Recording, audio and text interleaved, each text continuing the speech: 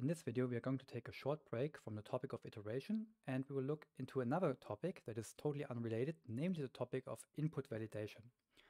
So in a couple of previous videos when we defined functions, we already could guess that if, for example, we called the factorial function with a negative integer or a floating point number, that maybe something goes wrong. And therefore, in this video, we look into ways of how we can ensure that the function gets the input that it needs in order to work. So let's start by creating a new notebook file and call it input validation. And let's briefly review the factorial example.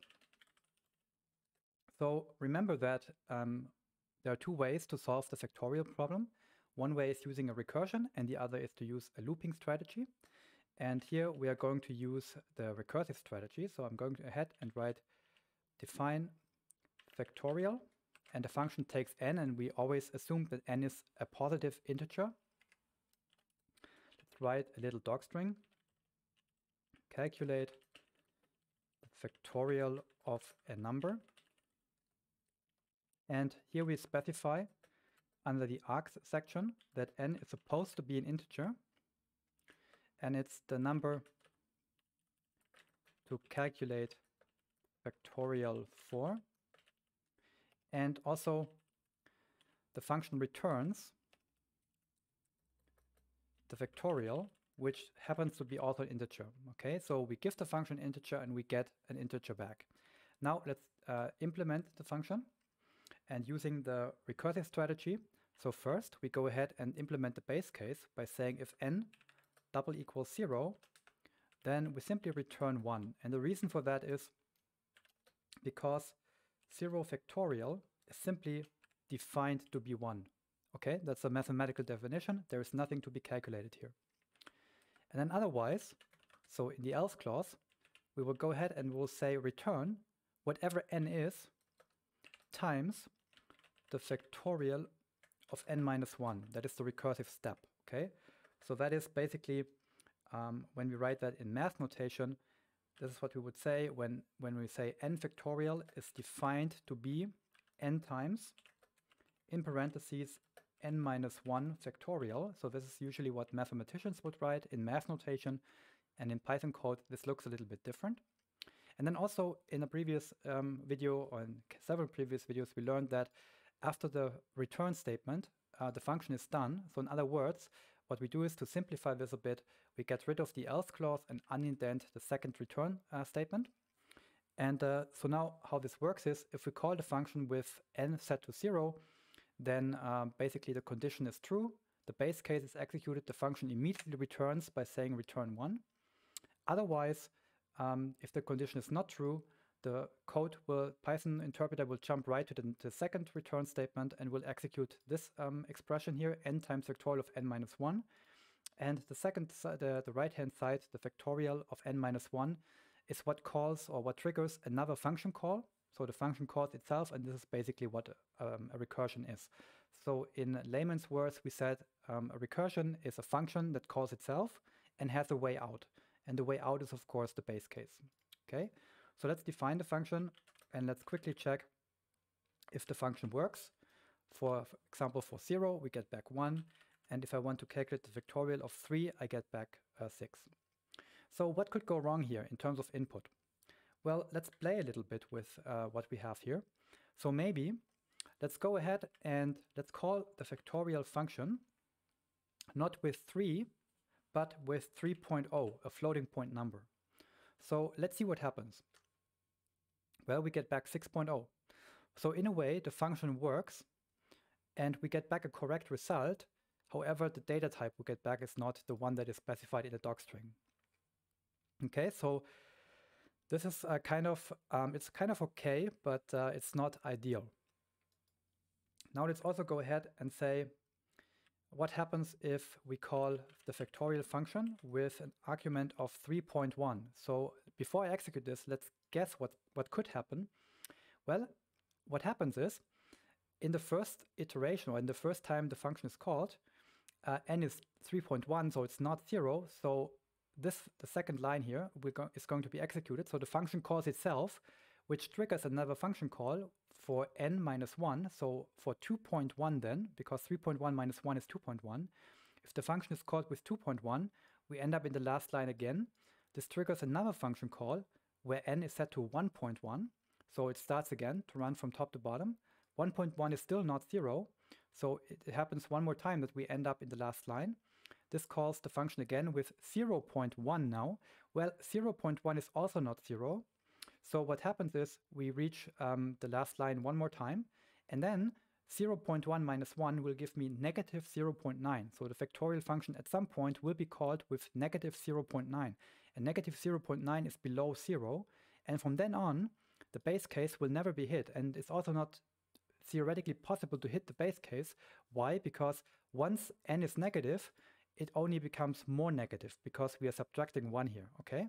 So in other words, this function is going to call itself an infinite number of times, forever basically. So let's see what's going to happen. So we first see that Python tries to execute the cell and it takes some time. So we see the star here for calculating. It basically is there. But then at some point, luckily, Python has a built-in detection for finding out infinite recursions. And this gives basically us this red arrow message here. Okay, so Python has like a fail-safe system built in. It is roughly about 3,000 function calls that can be made simultaneously. And if we exceed this number, then Python basically says, well, this function has been calling itself 3,000 times already, and it has not ended. The process has not ended. Therefore, I just end it for you. Okay. If Python would not do that, then we would have basically a case where the cell here would run forever, and then we could only stop it with the stop button to interrupt the processing. Okay, so that is important. So now what we could do is, in order to prevent this infinite recursion case, what we could do is we could maybe go ahead and replace the double equal sign where we compare n to 0 to smaller than or equal to 0. So what will then happen is the first 3 function calls are just the same, and the last function call now is going to return us a value instead of raising an error message. However, the result is of course wrong. Okay, so this is not the factorial of 3.1. So in other words, even though in math world you could calculate the factorial of decimal numbers, but that is not what we want to model here. So we, according to the docstring, we only want to model the factorial of whole numbers, of integers. Therefore, this result is kind of not good. However, we see that by exchanging the double equals into a lower than or equal to, we can at least prevent the infinite number of times the function is calling itself. So this function will only call itself in total 4 times. However, that is not good. Okay, so this would be a quick fix, so to say, but it's not good. It's not solving the problem really. So what we do is we leave it at the double equals because this code basically, we know it's correct. It does what we want it to do. But then we go ahead and we make ourselves a little bit of space before the if statement here. And what we are going to do here is we are going to implement some input validation.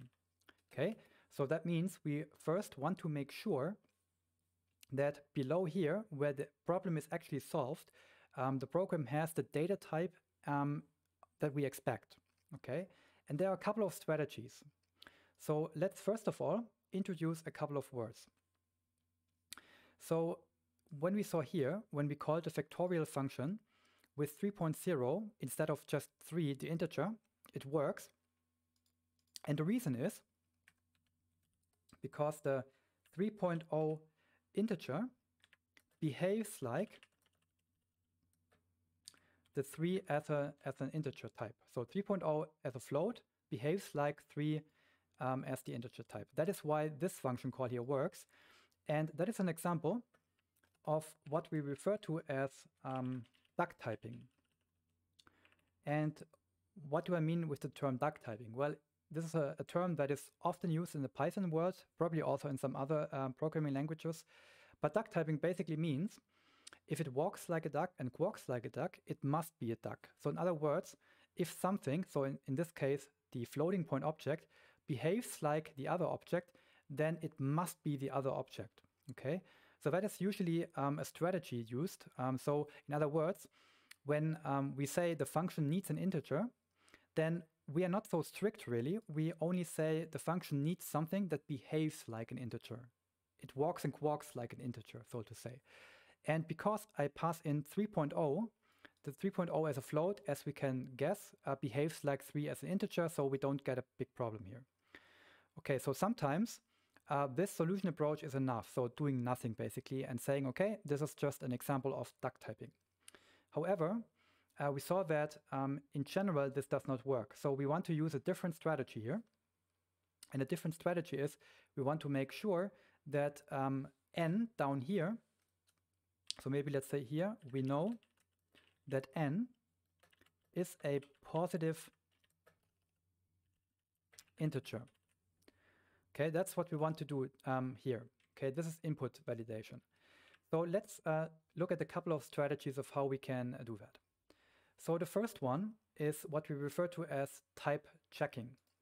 So type checking basically means we go ahead and check the type of something. So let me maybe do that below here in another cell. So let's say if I have the number 3 as an integer, and I want to ask Python, hey Python, is this actually an integer? How can I do that? Well, Python has a built-in function called isInstance, and the function takes 2 arguments. The first one being the object, which you want to check, so 3 in this case. And the second one being the constructor or the class of what we want to check if it's a type of. So in this case, the function gives me back true. And that basically means, yes, 3 is an integer. Okay, so let's do the same thing again, but let's input 3.0. Then the function gives me back false because 3.0 is a floating point object. It's not an integer. Therefore, the function returns false. So now what we can do is to implement type checking. What we can do is we go ahead and write if isInstance or if not isInstance n, this is the object that we want to check, and we want to check if it's an integer. Then let's go ahead and say we want to raise an error here. Okay, so what does raising an error mean? Well, we have seen a couple of times these red arrow messages. This is always when Jupyter Lab shows us that Python couldn't deal with something when some error occurred. In a real program, this would mean the program would just crash. This is what the red arrow messages mean. And we can generate these red arrow messages ourselves. So let's see also in an example down here how we can do that. We can use the raise statement, and the raise statement basically generates an error. So let's do an example. Let's go ahead and create a so-called type error, and let's give it a message by simply saying wrong type. And this way we can generate these red arrow messages ourselves. And here we see the message wrong type here. So what we can do here is if the function is called with an n that is not an integer in the type checking strategy, what we want to do is we want to simply raise an error. So, and of course we raise a type error because if we enter the wrong type, then it is a type error. And then we put a nice message in here, and we could say factorial is only defined for whole numbers. Okay, now let's go ahead. I redefined the function. Let's call it with an argument of 0, it works. With an argument of 3, it also works. And now let's go ahead and call the function with 3.0, a floating point number. And all of a sudden we see the red arrow message here. And also, of course, for 3.1, we also see the red arrow message. Okay, so this is already an improvement, because now we don't get back a wrong result, an unmeaningful result here, but we get back an error message in return. So in other words, we know now as the user of the function that something must be wrong. However, what I don't like about the function here is this case, because of the idea of duck typing, that 3.0 behaves like a 3, this ideally should not raise an error here. Ideally, I get back a 6 here, right? Okay, so ideally, in an ideal world scenario, I want the function to accept and float and handle it, and then give me back 6 as an integer. And before we saw that I got back 6.0 as a float here, and not the 6 that I get back when I pass in 3 as an integer. So let's continue. Another case where we need to model this is the following. Another example would be, let's call the factorial function with a negative number. So let's, for example, calculate the factorial of -1. So what would you expect to happen? Well, -1 is an integer, okay? So in other words, our type checking here will not fire, okay? So we will end up down here. And what is going to happen down here? Well, if n is already negative to begin with, then the base case will never be reached. So in other words, we are going to run into an infinite recursion again. So let's go down and to prove that. I execute factorial of -1, and we see that I also get a recursion error. So this is again Python's built-in fail-safe system, so that the computer program here does not just run forever. Okay, it just stops it on purpose here. So here I would also like to have a nice error message, because recursion error can be anything. I don't know what happens. As the user of the function here, I don't know what is going wrong here. So let's also include this in the input validation. So let's go ahead and say elif. So if the first condition here is not true, then we know it's down here, we know it's an integer. Then we could say elif n strictly smaller than 0. Then we are also going to raise an error, but this time we are not going to raise a type error, but we are going to raise a so-called value error, because the semantic value, so to say, of the object is wrong. Okay, -1 does not make sense for factorial, semantically speaking, so for us humans speaking. And therefore, we will go ahead and say factorial is defined only for non-negative numbers. Okay, and let's go back down to the case where we have factorial of -1. Last time I executed this, we got a recursion error. If I execute this one more time, I now get a value error, and it gives me back our own custom error message. Okay, so this is already an improvement, because as the user, I now know what did I do wrong. Okay, as a user, when I get an error message, I want to know what did I do wrong. So here I know it. Okay, so this is one strategy. So now we have a full-fledged input validation scheme. So this is now okay. However, as I just said before, what I don't like is the fact that I cannot call the function with 3.0. Okay, so because of that, what we can do is we can use another strategy. And the other strategy, so this current strategy here is an example of type checking. I'm checking the type, but the other strategy I mean that I am now introducing is the strategy called type casting.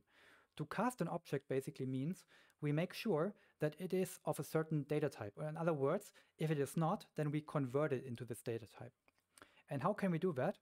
Well, let's get rid of this if check here, the first line. Then of course we have to go ahead and we have to change the elif into an if. And now we have to make sure that n is an integer. How can we do that? Well, very easy.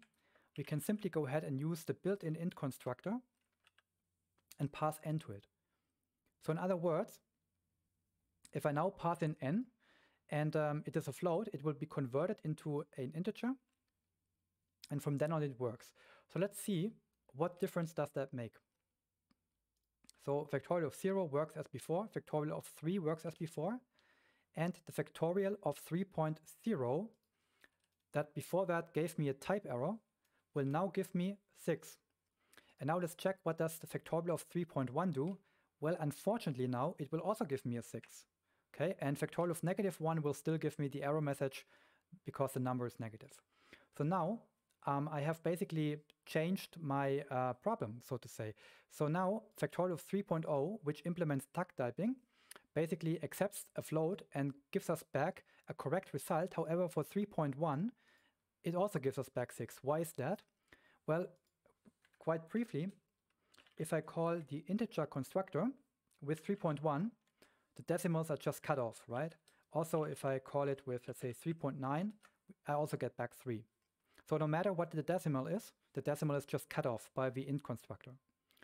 So we shouldn't leave the function like this, okay? Because if we did, then this would be a semantic error here, okay? If this worked here, then this would be an example of a semantic error, a case where a computer program does not give us a red error message, but still something is wrong, a so-called semantic error. So now let's go back up and see how else could we deal with that. So there are a couple of strategies, but now I show you one that you could use here, and this already gets a bit complicated, but it's just to illustrate a point.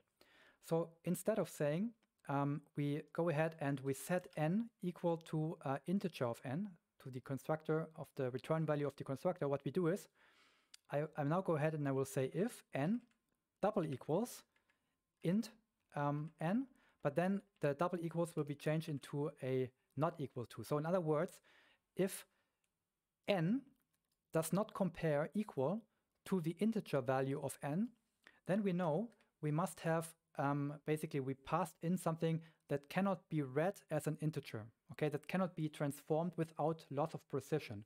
And in this scenario, we would also give back a type error, because this is already an indication that this can only happen if the user passed in some other type and the object of the other type could be converted into an integer. However, it lost some decimals, and therefore it changed the value of the input, and this is what we don't want. So here I write an error message like n is not integer like, and also as an explanation, it has non-zero decimals. Okay, and now we can go ahead and below this line, what we do is I simply go ahead and now I set n to whatever int of n gives me back. Okay, so this is now a more sophisticated approach. So now the function basically takes any kind of input. It first tries to make it an integer. If it does not work without losing the decimals, it gives me an error message, and then it also checks if n is negative, and then if everything passes the tests up here, then we know that the calculation down here will give me back the correct result. So let's try that. So let's see, factorial of 0 gives me back the correct result. Factorial of 3 gives me also back the correct result. Factorial of 3.0 also gives me back the correct result and also the correct data type now, not 6.0 but 6, this is what I get back. If I call factorial with 3.1, I get a type error. It says n is not like an integer. It has non-zero decimals, okay? And the type error tells me as a programmer, okay, something is wrong with the data type, so I should have passed in something that is an integer or something that walks and quarks like an integer, like a float that has no decimals, okay?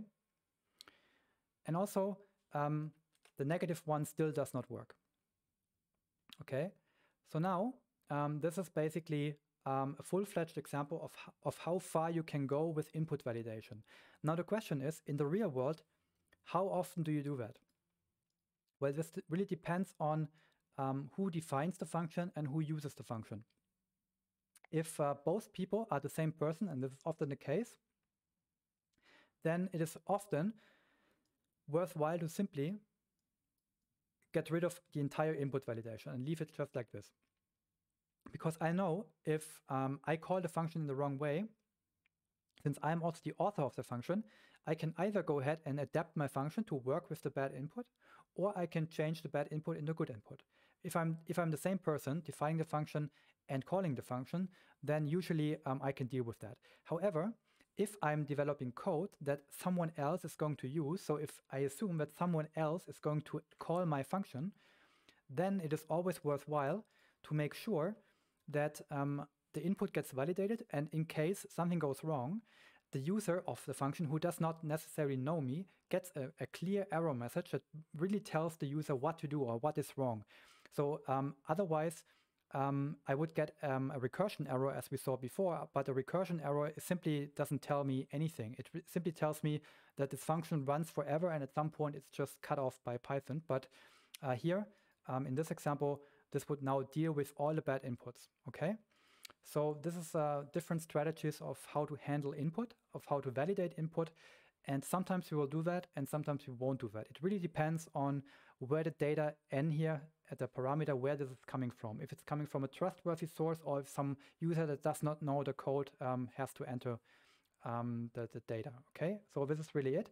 But these are the kind of strategies. So the important takeaways from this video is the term duck typing, of course. And it's of course also type checking. And here in this case, this would be value checking. And in general, we call that together input validation. Okay, so I will see you in the next video.